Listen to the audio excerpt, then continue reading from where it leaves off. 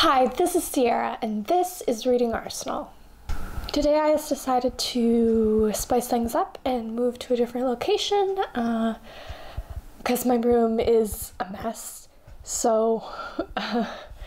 and it's really disorganized, so I don't want to film in there right now. This video is a review for Miss Peregrine's Home for Peculiar Children by Ransom. It was published in 2011 by Quirk Books, and it is a YA paranormal supernatural novel. The story follows 16-year-old Jacob, who, when he was younger, learned of fantastical stories from his grandfather about these children that he stayed with in an orphanage during World War II. And later, when Jacob is older, tragedy strikes, and Jacob takes it upon himself to go this orphanage and find out the truth of whether or not these stories are actually real. This book, as you can probably tell, contains found photographs throughout the story. So an example of a photograph like this, and they're all apparently real photographs, so it's really cool. My initial thoughts about this book before I started reading it was that it's going to be creepy and mysterious, and I thought it was going to be generally a horror story, but it was elements of those things, but mostly Miss Peregrine's was fantastical, supernatural, and this is kind of a spoiler, but it's kind of sci-fi in a sense, but mostly fantastical. When I was first reading it, I could not put it down. The beginning of the story, where I'm not going to reveal too much about what happens because it's kind of integral to the story, but when the tragedy happens, that was really cool, and the whole aftermath of it, and Jacob deciding to go to the mysterious place where his grandfather had spent a long time. But after a while, I did end up putting it down for about a week or so, and I completely spaced once I went back into it. I was like, what is happening? I don't remember. But slowly I started to remember, and I don't know if that hindered the reading experience for me. That being said, I don't really have a legitimate reason for why I stopped reading it.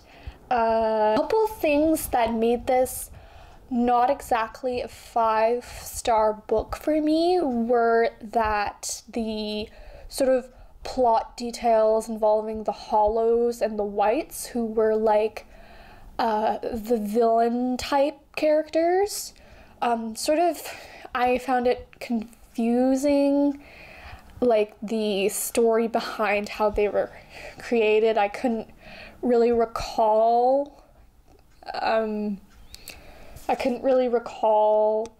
what was said about them, and I eventually picked it up. I also confused the children in the orphanage a lot, because obviously Jacob does meet the peculiar children, and I kept mixing up their names and not remembering what peculiarity they had.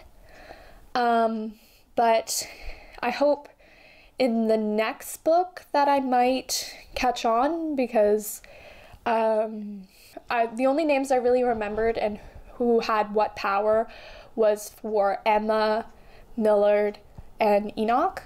So yeah, but they probably had the coolest powers out of the bunch, to be quite honest. Another thing that I kind of found a bit lackluster was the character of Jacob.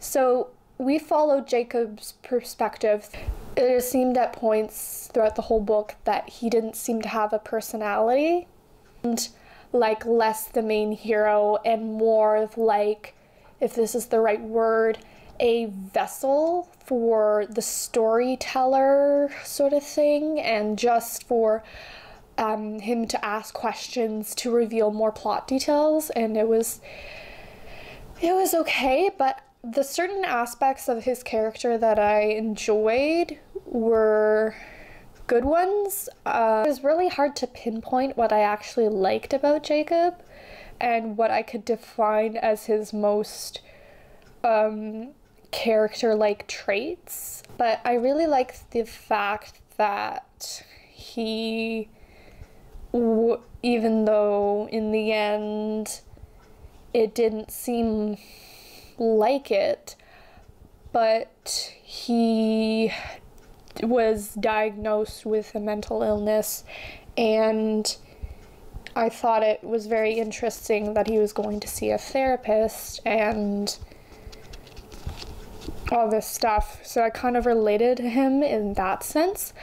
But otherwise, I don't think when Ransom Riggs was writing Jacob, he didn't really make him as his own person. Otherwise, I thoroughly enjoyed the writing style. I thought it wasn't exactly descriptive of the characters. The photos did most of that work, but I thought it was descriptive of the feelings and the feelings that the characters expressed and the atmosphere.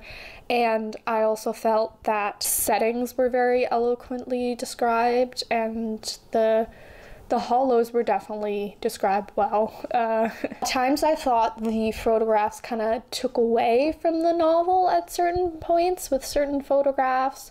I would sometimes wonder, well, why do we need to have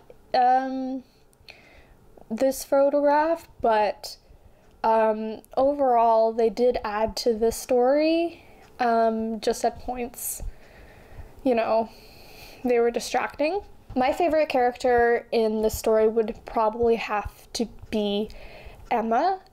She had a very sparky personality, and she was courageous and she was selfless. For one of the most destructive peculiarities, she seemed like she was very caring and sensitive. Overall, I would recommend Miss Peregrine's Home for Peculiar Children to people who enjoy supernatural novels or paranormal novels or fantasy type things involving people with abilities. My rating for this novel is a solid 3.5 out of 5 stars. I basically gave my reasoning as to why that is. But overall, I really enjoyed it. 3.5 isn't a bad book, in my opinion. It just wasn't perfect. But I'm definitely going to continue on with this series. I hope you enjoyed my review of Miss Peregrine's Home for Peculiar Children. Please let me know your thoughts on the book down below.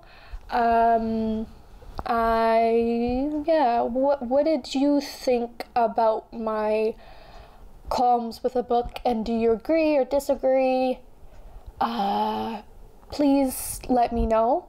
Please do like and subscribe, and thanks for watching. Bye!